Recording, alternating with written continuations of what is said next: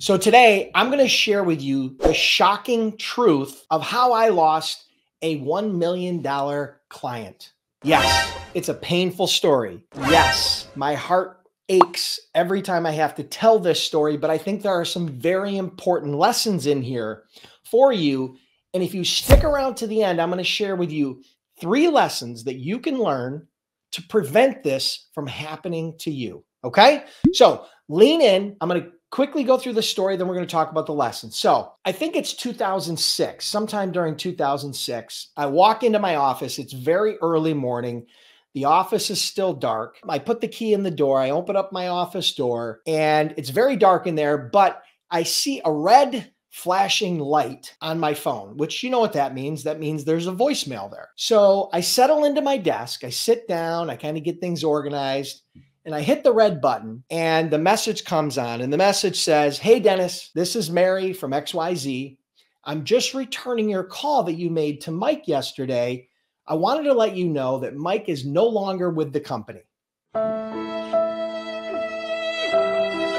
Whew. My head starts spinning. My stomach begins to ache. I start feeling nauseous right away because Mike had never given me any indication that there was a problem or that he was leaving voluntarily or otherwise. I'm shocked, to say the least. Okay. And she went on to say, "I wanted to let you know that we appreciate your help over the last 6 months, but we're no longer going to be needing your services." Now, understand something. This doesn't have anything to do with you personally or anything you did wrong. It just changes inside of our internal business processes. So while that made me feel a little bit better that I didn't drop the ball, I was still shocked. I was still kind of confused as to what was going on. So let me put this into context so you understand the full ramifications of this, okay? Over the previous 6 months, I had turned this shipper from 1 load a week into 10 to 20 loads a week, okay?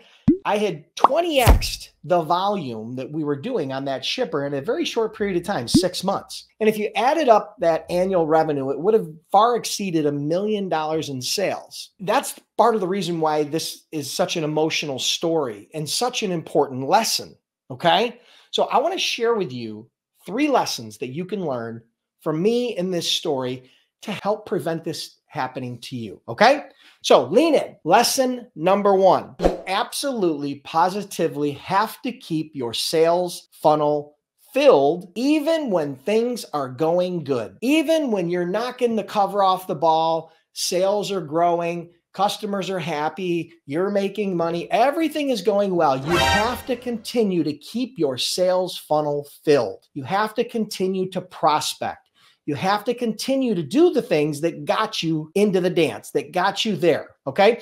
Don't forget what got you there, okay? That's number 1, very, very important. Number 2, and lean in on this one. This might be the most important lesson that you can hear as it relates to this story, okay? When you get a customer, when you bring on a new customer, over the first 3 to 6 months, one of your primary goals and jobs, beyond just growing that account and servicing that account at a very high level, is you need to develop relationships with at least 3 different tiers within that organization. Now, what do I mean by that? That means you have kind of the doer level, and then you have the manager level, and then you have kind of the director and VP level within that organization. Your goal is to develop a relationship with at least 3 people in that organization. And the reason why you want to do that is because it is going to help you in situations like this where there are changes within the organization. Because the fact of the matter is, things are going to happen. People are going to turn over. There are going to be service problems. There are going to be challenges in their business. The more relationships you have within that organization, the more likely you will be to be able to retain that customer.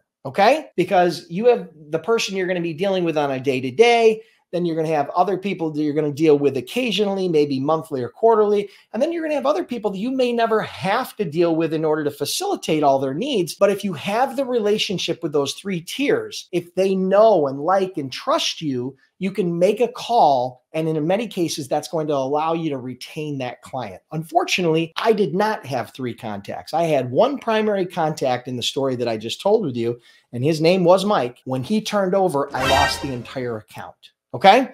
So, number three, when you don't feel like prospecting, because there are days you are going to walk into the office and there are going to be days when you don't feel like prospecting because maybe you're under the weather, maybe you had an argument with your wife, or maybe you've heard a lot of no's and gotten a lot of rejection. There are going to be days when you don't want to prospect. Here's what I want you to remember. I want you to remember my story. And I want you to remember that you're only one voicemail away from losing your biggest customer. So I want you to close your eyes for 5 seconds and I want you to visualize walking into your office and that voicemail light is blinking and you click on the voicemail and it says, "Hey, Dennis, sorry to tell you it's over." So imagine how your stomach is going to feel. If you don't have anxiety right now about losing your biggest customer, if you can't visualize that and use that as fuel to push you into prospecting mode to continue to keep your funnel filled, I don't know what will. Okay.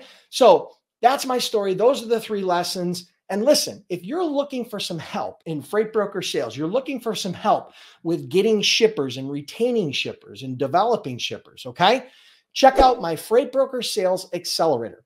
It's a 5-week coaching program where I take that piece of my brain, I transplant it into your head, and I teach you all my best freight broker sales strategies, tactics, tools, and my entire system. So you can get on the wait list at freightbrokerbootcamp.com/waitlist, okay? That's where you can get on the list.